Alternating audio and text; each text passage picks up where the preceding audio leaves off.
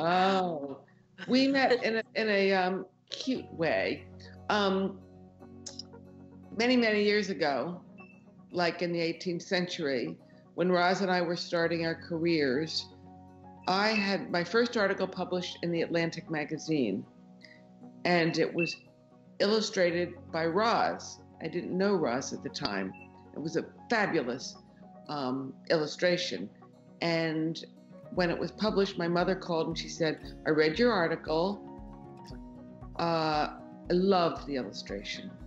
You should call the illustrator, which is a kooky idea, but I did because I do everything I'm told.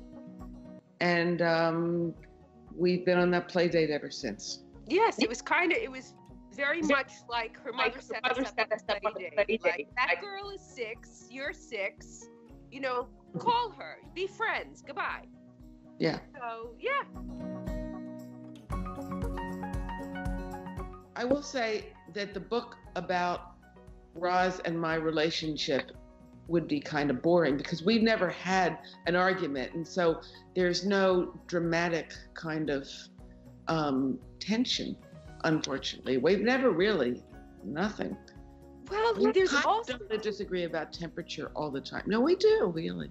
But the thing is, one thing that I think makes our particular relationship work is we also don't live with each other. And many of the things in this book are about, it's not so much just like people's temperaments and like how they get along, because that could just apply to almost any relationship that a person has with another person, people you work with, whatever. It's like how you actually share your living space with somebody, and there's a lot of fights that come from that. Yeah. I think. Yeah, but we've shared plane rows and train rows, and we've done very well. Oh yes, but we're both very good at we're both very picky about spots in the airport where you're waiting for the plane, and fortunately we have very similar taste. Yes, in like setting up camp at the airport, it's very important. When you're traveling with somebody who doesn't care where they sit, that can be a deal breaker. We also share an interest, some would call it a neuroses, for getting to an airport or a train station extremely early, like a week. Yes. There's nothing like being with somebody who my mother used to use the word brinksmanship, where you leave just exactly enough time to get someplace if nothing goes wrong at all. Or they don't even mind being late.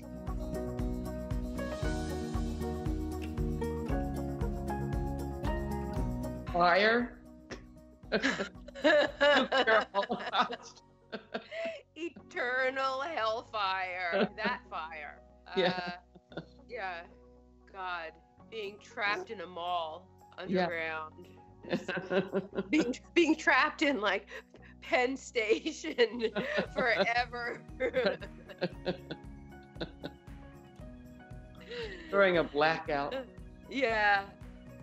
The end. It's like Cinnabon after Cinnabon after Auntie Annie's pretzels. Yeah. Have you ever seen those places at the mall? And it's like, what is that? Yeah. Like, and then who is ever in the mood for that? Yeah. I think they're just there to smell things up. I think so. I mean, I understand Cinnabon more than I understand Auntie Annie's pretzels. And they say with mustard. And it's like, whoever wants. Oh, no, wait. Sorry. We're about to have our first fight.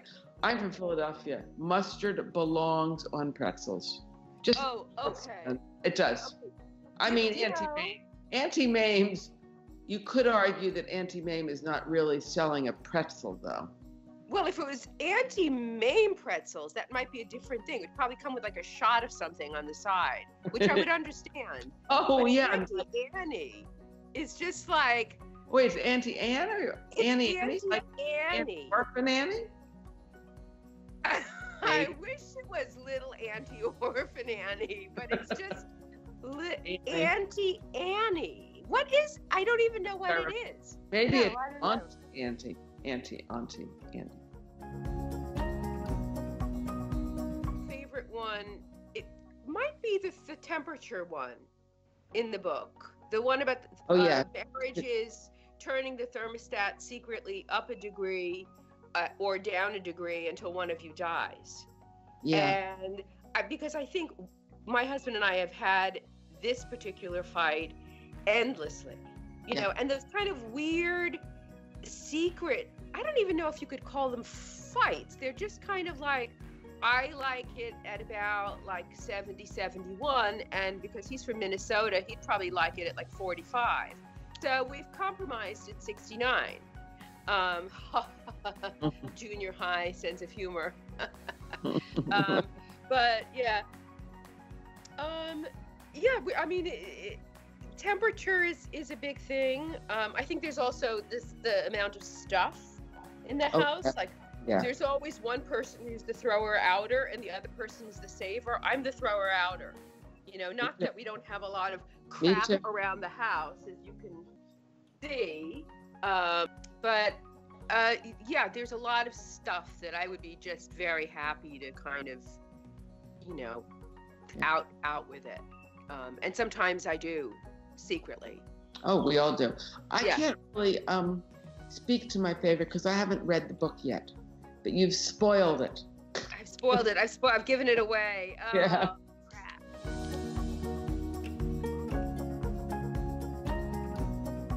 This was fun. This was fun. And I don't use the word fun much. No, neither of us do, except when we find exactly the right spot at the airport. Then we can get really excited, like really happy about it. It's kind of sad.